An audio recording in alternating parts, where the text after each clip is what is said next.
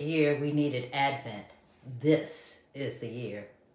We hardly know how to describe what we are living through. We hesitate to reflect on all that is around us in 2020. All we know is that nothing seems right. Nothing seems like it used to be. We need Advent.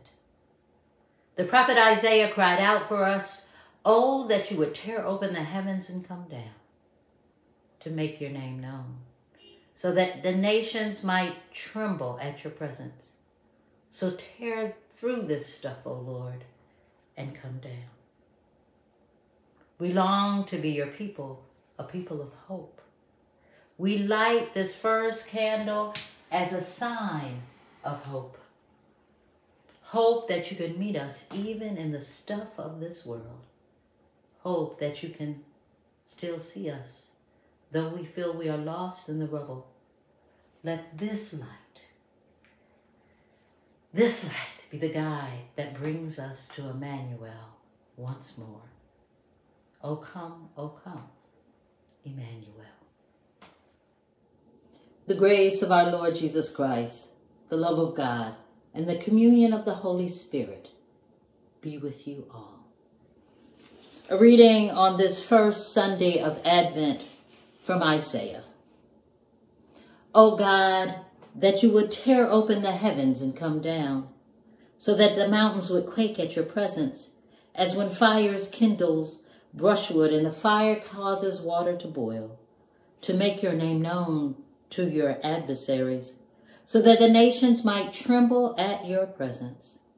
When you did awesome deeds that we did not expect, you came down, the mountains quaked at your presence. From ages past, no one has heard, no ear has perceived, no eye has seen any God besides you, who works for those who wait for him.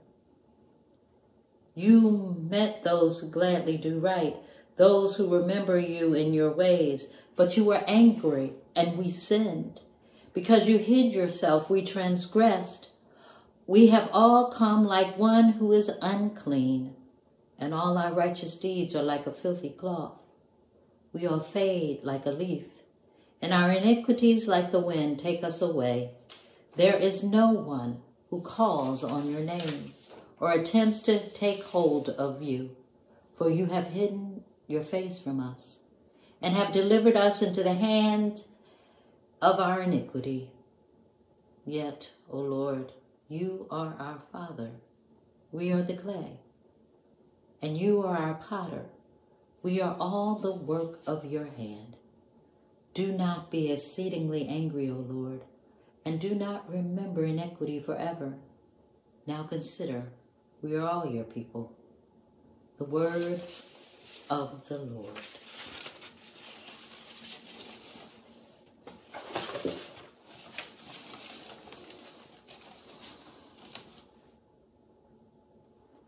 The Gospel according to Mark, the 13th chapter. Jesus said, "In those days after that suffering, the sun will be darkened and the moon will not give its light, and the stars will be falling from heaven, and the powers in the heavens will be shaken. Then they will see the Son of Man coming in clouds with great power and glory. Then he will send out the angels and gather his elect from the four winds, from the ends of the earth to the ends of heaven. From the fig tree learn its lesson. As soon as its branch becomes tender and puts forth its leaves, you know that summer is near. So also, when you see these things taking place, you know that he is near, at the very gates. Truly, I tell you, this generation will not pass away until all these things have taken place. Heaven and earth will pass away, but my words will not pass away. But about that day or hour, no one knows, neither the angels in heaven nor the Son, but only the Father. Beware, keep alert, for you do not know when the time will come. It's like a man going on a journey, when he leaves home and puts his slaves in charge, each with his work, and commands the doorkeeper to be on the watch.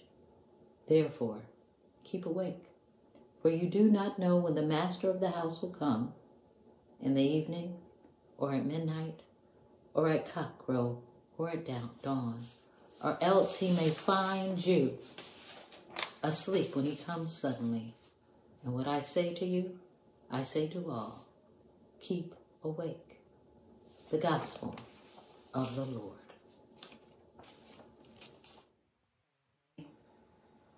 Gracious God, help us in our waiting. Now at this hour, may the words of my mouth and the meditation of all of our hearts be acceptable in your sight, for you are our rock and our salvation. Grace and peace to you from God, the Creator, Redeemer, and the one who sustains us.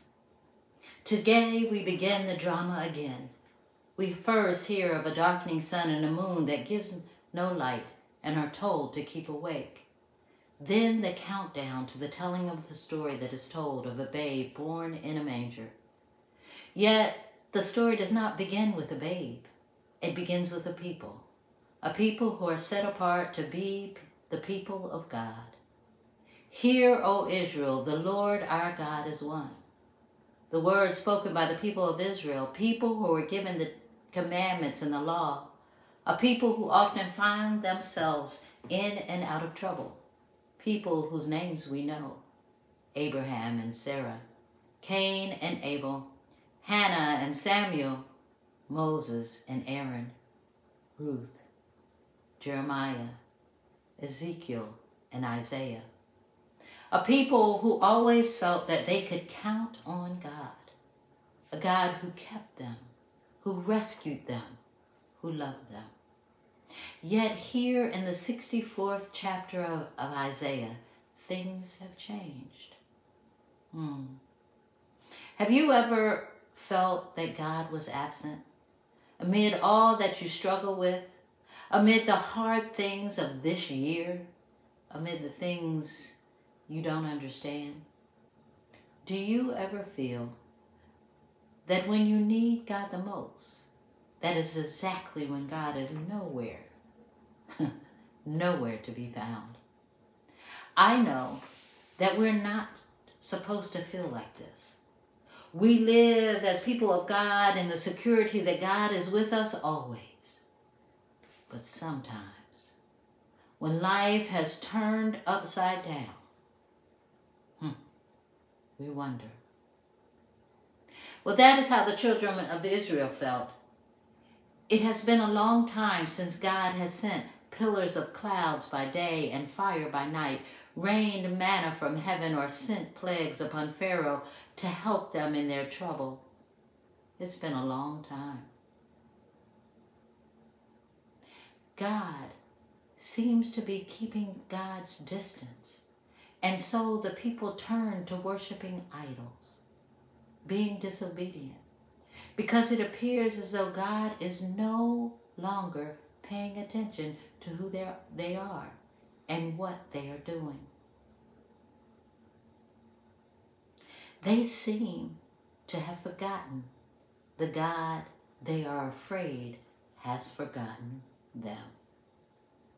Generations after the trek through the wilderness into the promised land, generations later, the Israelites find themselves once again in trouble. Scholars cannot seem to decide if the Israelites are still captive in Babylon or have just returned home to Judah, to harsh living conditions and an economy that offered little hope.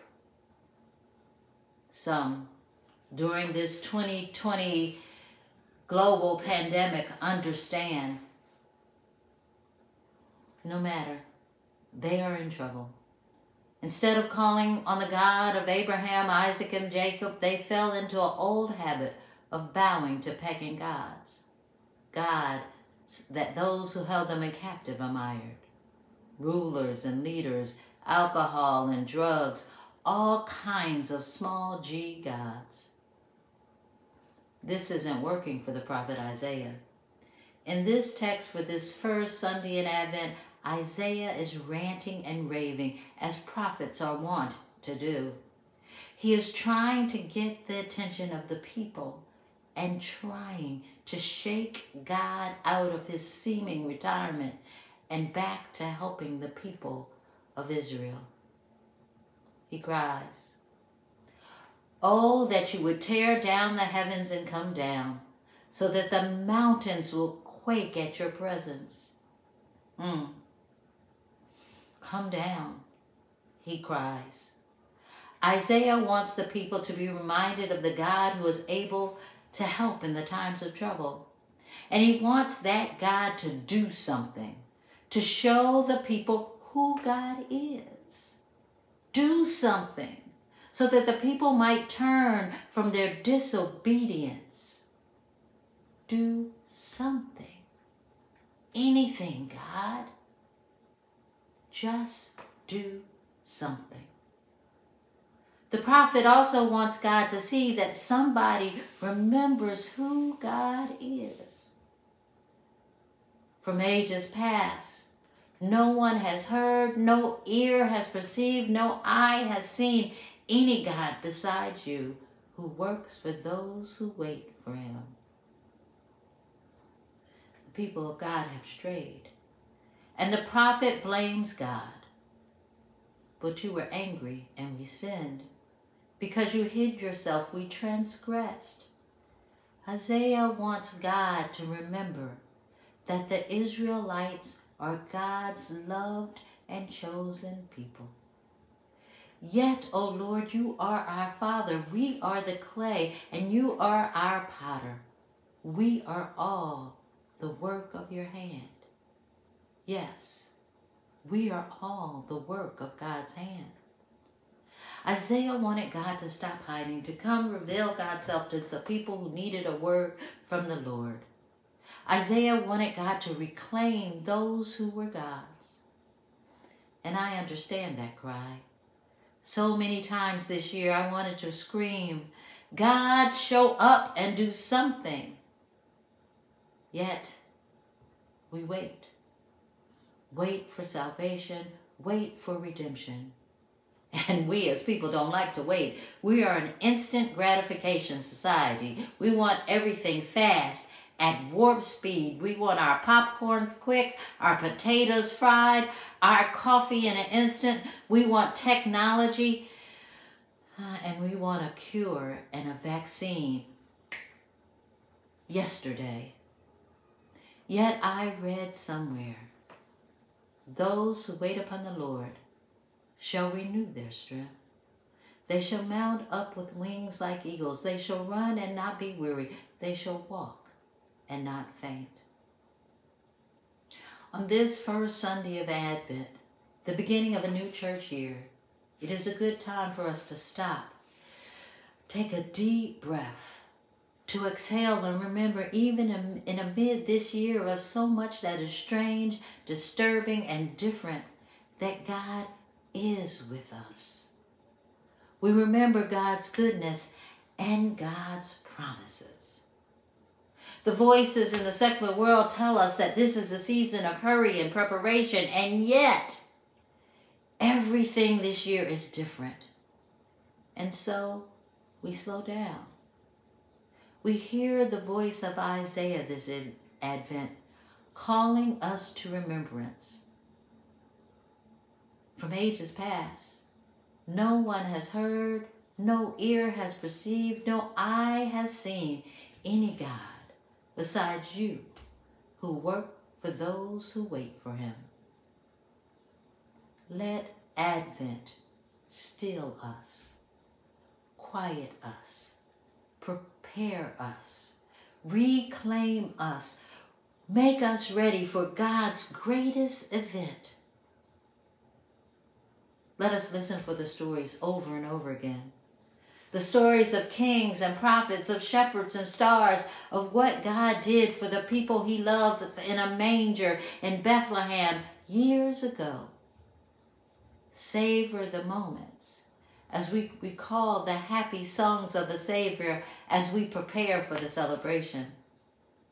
Let us wait, not rush, not hurry.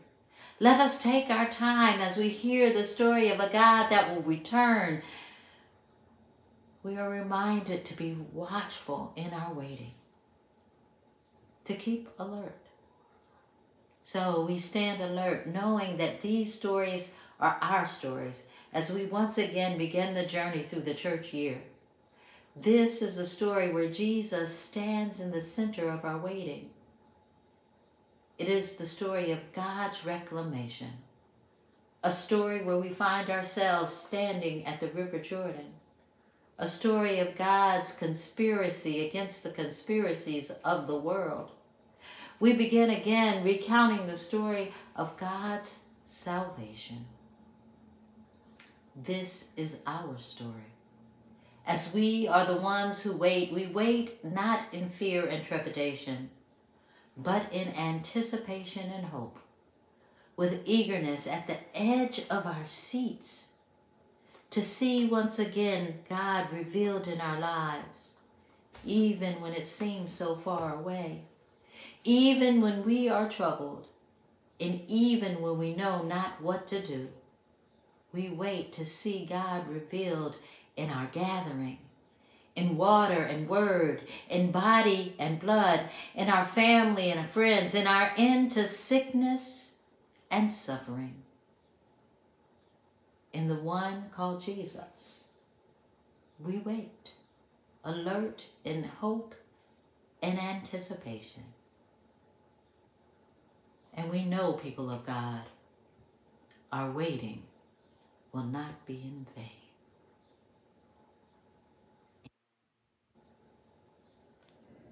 Let us pray together the prayer our Savior taught us. Our Father in heaven, hallowed be your name. Your kingdom come, your will be done, on earth as in heaven. Give us today our daily bread. Forgive us our sins as we forgive those who sin against us. Save us from the time of trial, and deliver us from evil. For the kingdom, the power, and the glory are yours, now and forever. Amen.